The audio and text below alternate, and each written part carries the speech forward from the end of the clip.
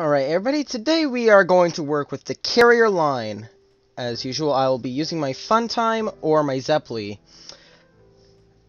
You guys think what I'll use. I'll use one of the two, and I'll be picking in 10 seconds. Go.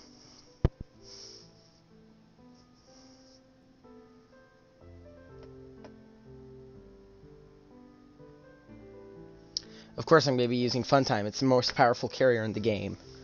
So, today we are going to be showing you how to do the carrier line, as I said earlier. So, usually it's best to go ahead and pull out fighters off the beginning to see what the enemy has, their ships, if they have any ships with anti-air. If there's any enemy carriers, you can see their planes coming off in the distance. And you're going to use your fighters to go ahead and shred through the aircraft. Also, you're going to want to get your carrier moving towards the enemy fleet. It's best to have one or two ships with you, though. Unlike me, I'm doing a dumb thing right now, but that's just me. One enemy carrier, no Tu-15, so it's okay to go ahead and pull off your rocket pods. Oh, wait, hold up, that's Tu-15. Okay, my aim completely sucks today. I'm just gonna have to do machine guns. I was not planning on this, but this will have to do for now.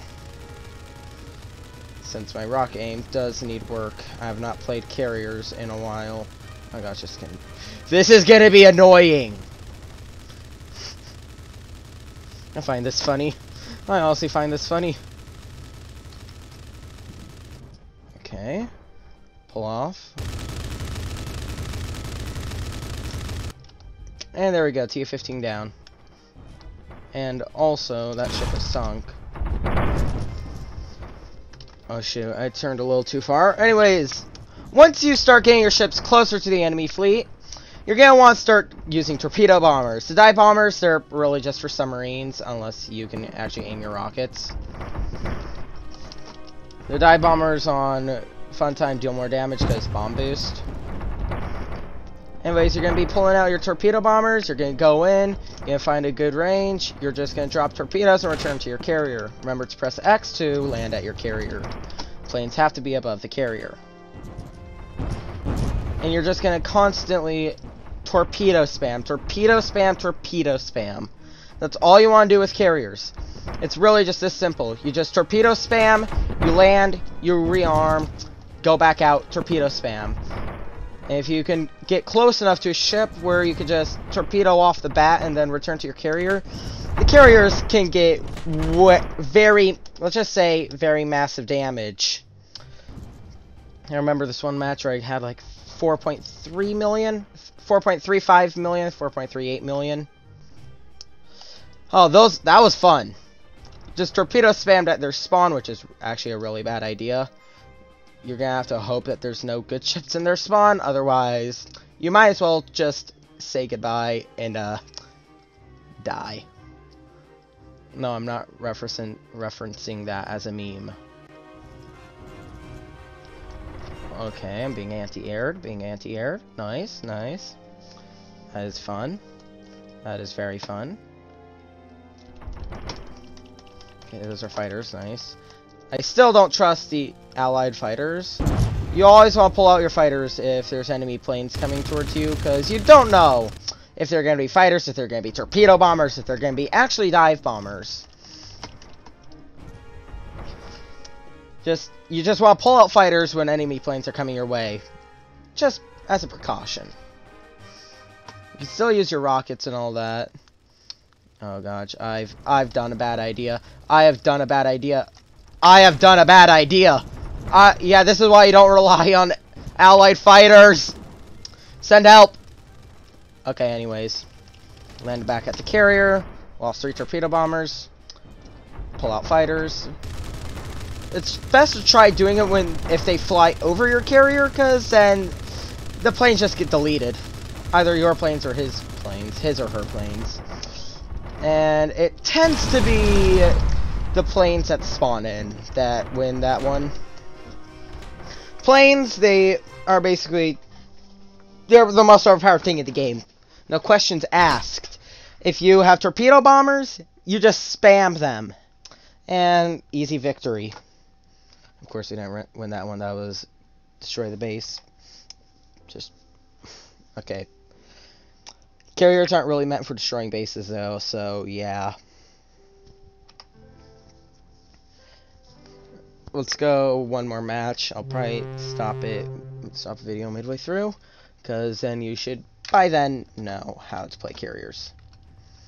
Alright, so grab your fighters, launch them.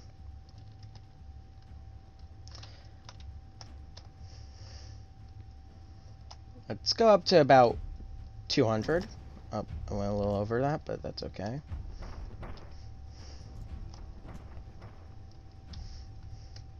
Don't know if the enemy fighters are going to be going above you or not. Okay, there's enemy planes. Okay, so we know they have a carrier.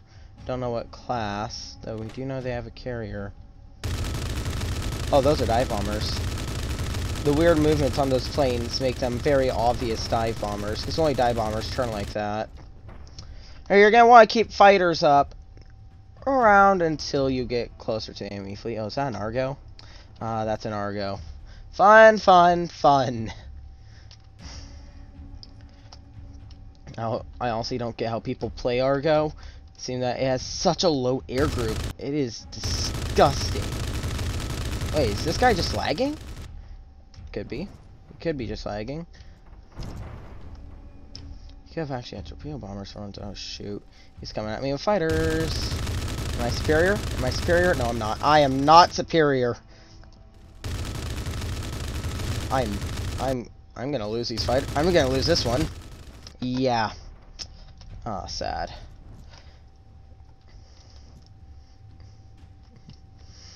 Well, I prefer Funtime over every other carrier, mainly because of how much fighters it has. You don't rely so much on how much actual planes you have, or how much torpedo bombers. You rely on how much fighters you have, because the fighters are what protect your carrier, mostly.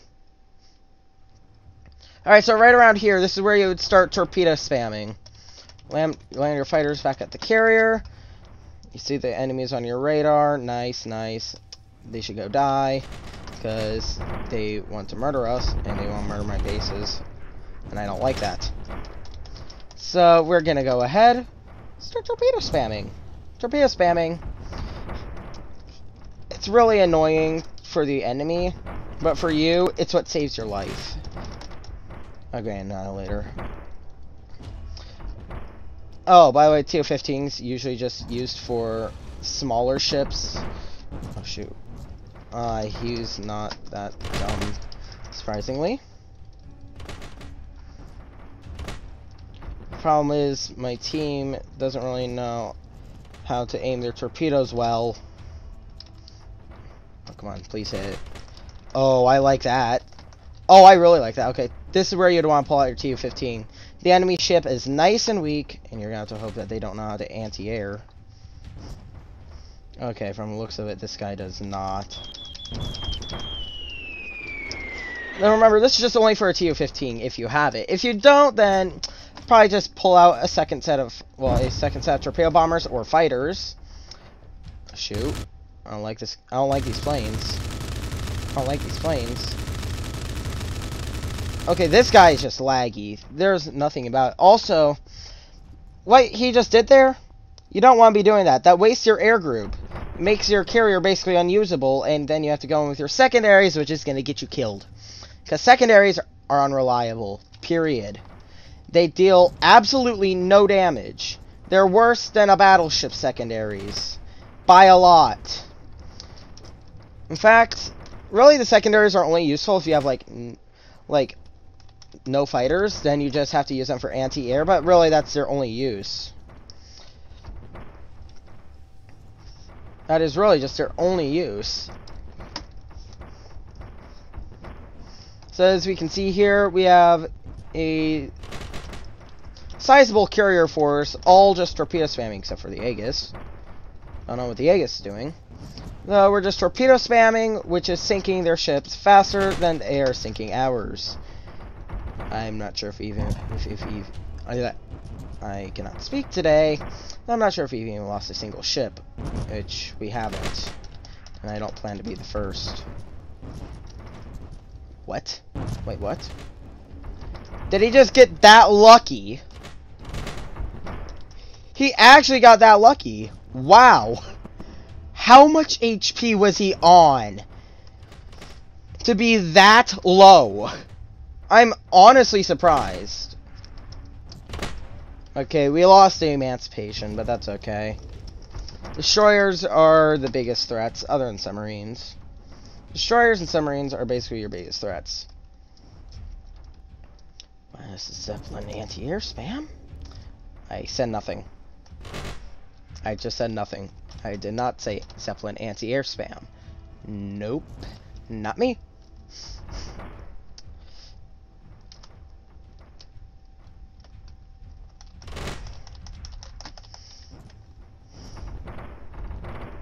I think the next video will probably be on submarines or battleships. I'm not sure which one.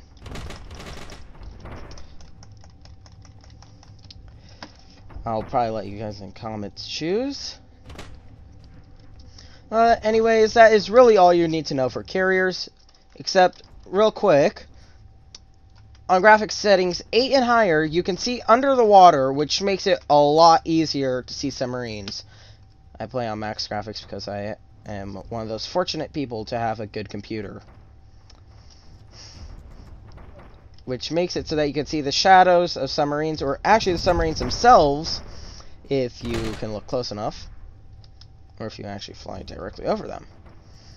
Though yeah, that's it for today's video. I hope you guys enjoyed, learned something new about how to play carriers in this game, and that's about it.